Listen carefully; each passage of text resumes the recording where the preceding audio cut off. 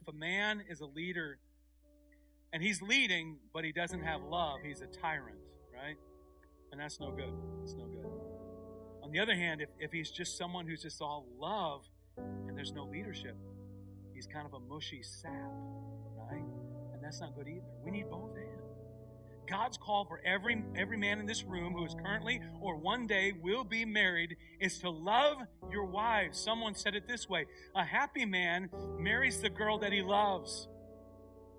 A happier man loves the girl he marries because you're committed to her. But men, here's the challenge from the Word of God for you today. This goes against culture. But as you choose to love your wife, I choose to love you. I'm not talking just goosebumps. I'm not just talking emotion and, boy, that was great. You can get that from great Mexican food, right? Every wife in this room would say, I want a husband who I know loves me